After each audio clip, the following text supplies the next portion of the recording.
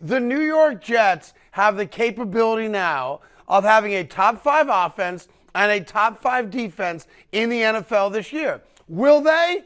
Probably not.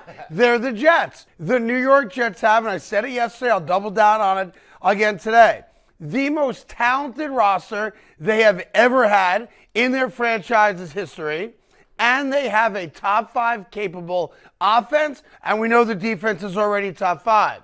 So there's no reason at all for anybody to think that the New York Jets don't have realistic expectations. I have the best collection of talent my franchise has ever had in its history. So to answer your question for a second time, Mr. Jacoby, the expectation today for the New York Jets is that we are Super Bowl worthy.